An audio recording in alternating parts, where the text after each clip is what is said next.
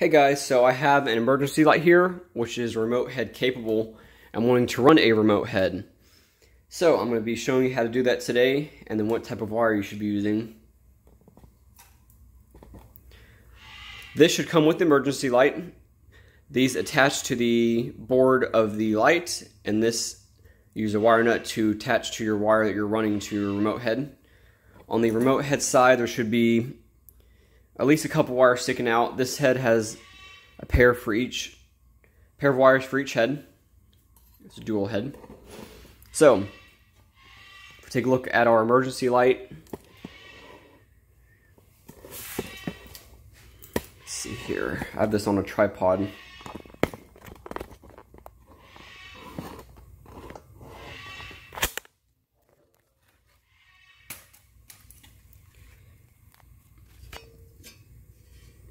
On the board is actually labeled. The blue wire plugs in there, and the yellow wire plugs in there. If yours is not labeled or you're unsure where to connect the wire leads to, just reference your manual. So with the AC power removed from the emergency light and the battery disconnected,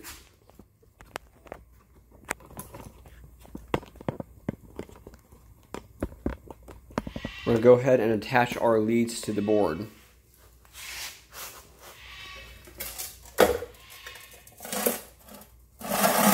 That's not good for the paint.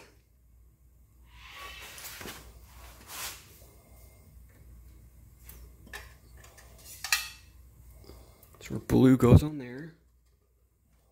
Ooh.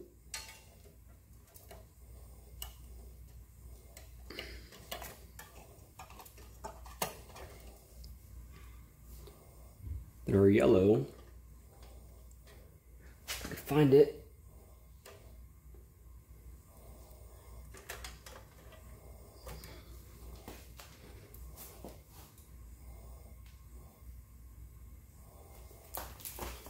Kind of hidden in there.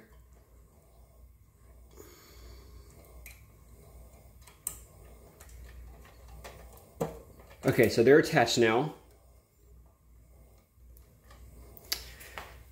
Next is the wire you're using to run the head.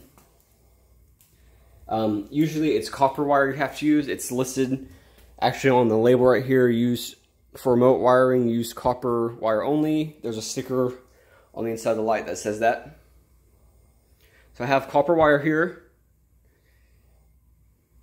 What I'm going to do is I'm going to take the included wire caps, wire nuts.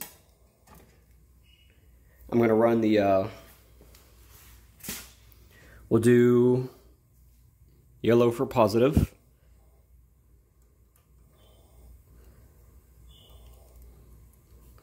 Twist that around.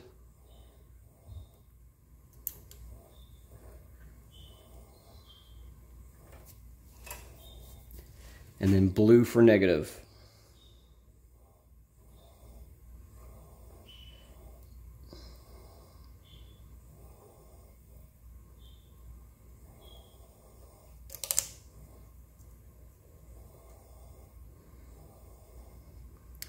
Okay, now that is attached, let's go ahead and strip down the other side of the wire. Okay, so now the wires are stripped. I am using 18 gauge wire for this. It's just a demonstration, but the heads are 12 watts each.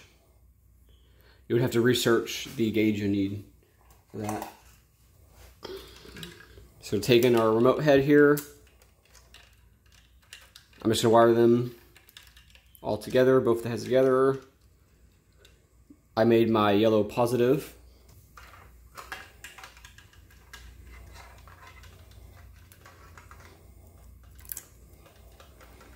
Okay, so the wires are all caps. I'm going to move this over here. We'll put that over there. Here's the main light right here. Let me go ahead and reconnect the battery.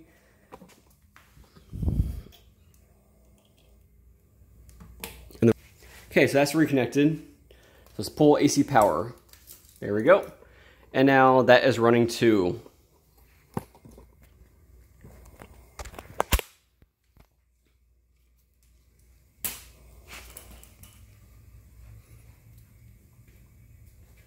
Those are actually pretty bright as well.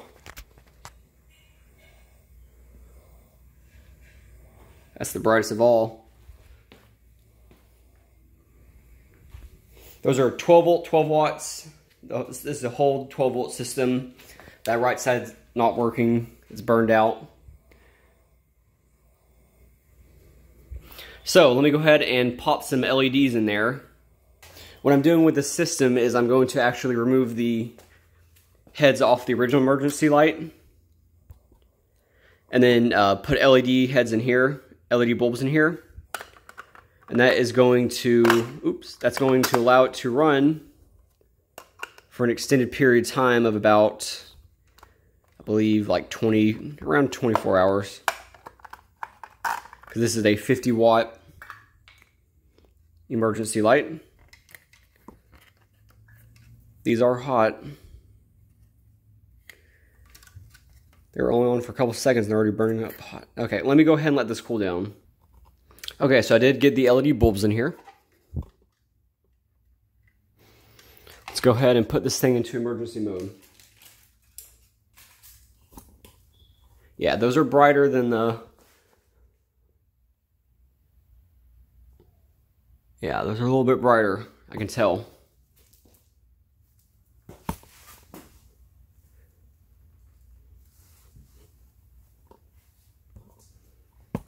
Thank you for watching.